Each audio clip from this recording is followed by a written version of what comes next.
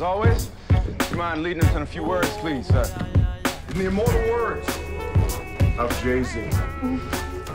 Whatever deity may guide my life, dear Lord, don't let me die tonight. But if I shall before I wake, I'd accept my fate. Hell yeah! Hell yeah! Hell yeah.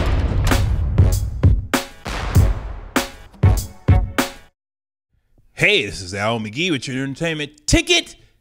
I am the film critic for www.yeticket.com. Well, the film I'm going to talk about right now is called G.I. Joe Retaliation. Well, this is the long-awaited movie they finally put out. Why? Because it's supposed to come out in 2012. Somehow they decided that, they wanted to put it in 3D. Well, let's take advantage and so they can make more money.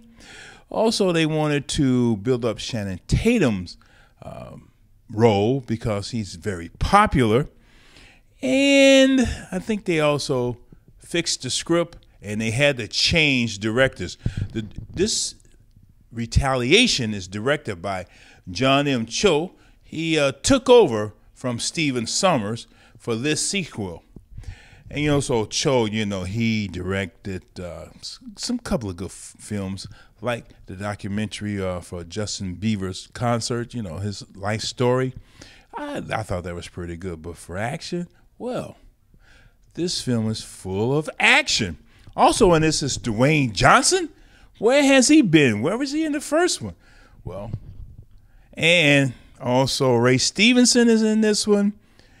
Jonathan Pryce as the president. RZA, he's in this.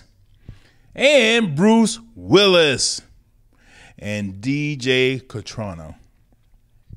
This is written by Rhett Reese and Paul Wernick. Well, the acting, well, brush that aside. Words, well, let's get them. We got to find them. Things like that.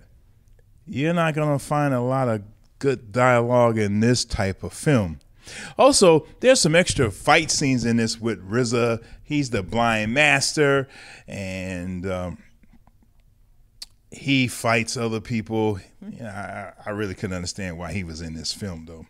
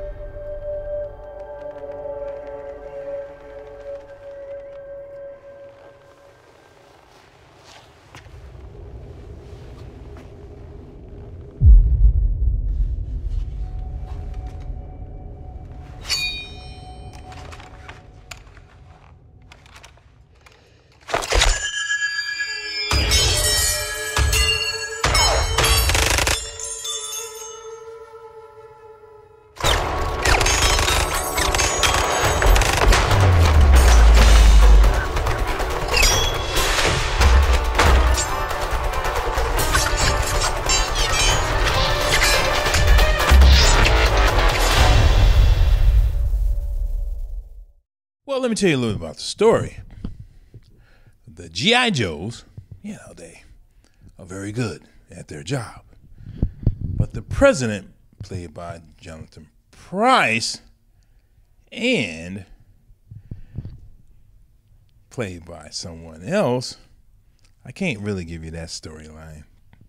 He ordered the Joes to get the nuclear weapons from another country, because that country, they were being turned over, or they had some type of faction in there, or some type of civil war. And then someone comes along and take the nuclear weapons from the Joes.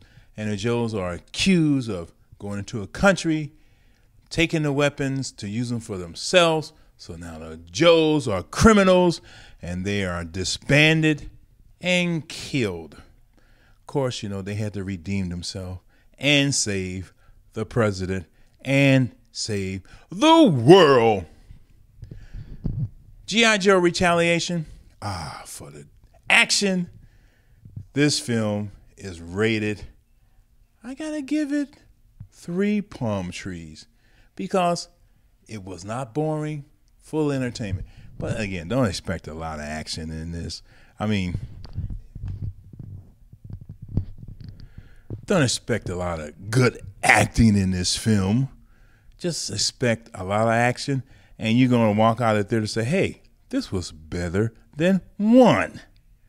So I guess John M. Cho did a good job in directing G.I. Joe, Retaliation. I'm giving this 3 palm trees because of the action. Of course, it's a storyline I've seen before, but I tell you, there were some very good scenes in there. You might say, hey, G.I. Joe, G.I. Joe, G.I. Joe. I'm not G.I. Joe, I'm McGhee with your entertainment ticket. Keep watching us at www.yeticket.com and Twitter us at YETicket. All right? I'm McGhee.